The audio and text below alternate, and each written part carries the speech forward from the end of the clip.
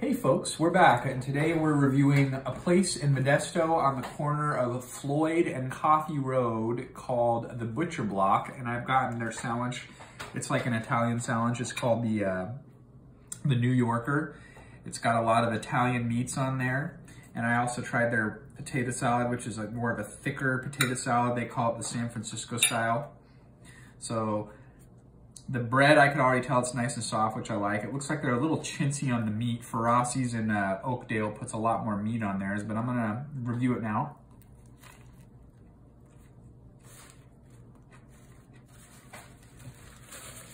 It's good quality. I can taste the vinegar. They put a lot of vinegar on there.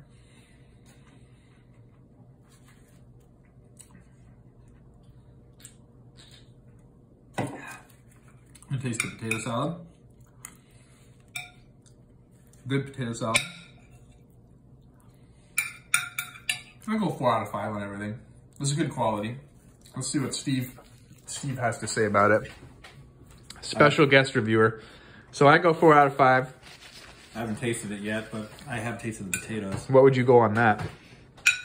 Probably about a 5. I like my tater salad. The potato salad was a 5 out of 5. The sandwich was a 4 out of 5 for me. Let's see you taste that sandwich. And you got yours on a Dutch crunch roll. The Dutch crunch. I like it crunchy.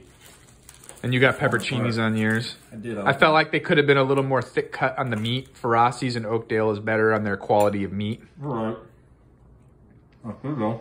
It's good quality though. What would you go on the rating on that? 4 out of 5. Ferraci's is better. Yep, that's what I felt as well. But I wouldn't want to hurt their business. No. I would say it's worth going to, but they were kind of skimpy on the meat. Otherwise, it was fresh. It was good. 4 out of 5. That's our review. I like my meat. We do love our meat. Yeah.